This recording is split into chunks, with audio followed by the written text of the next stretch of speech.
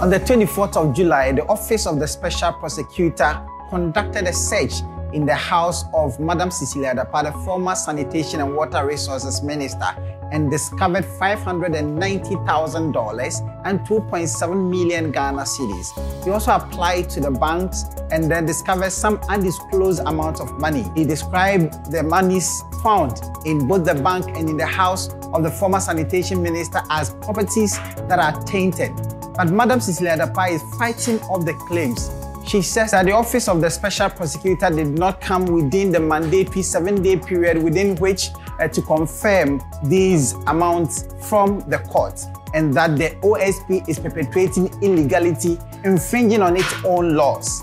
Madam Cecilia Dapaah says that the monies found in her home and in the bank account are not tainted property.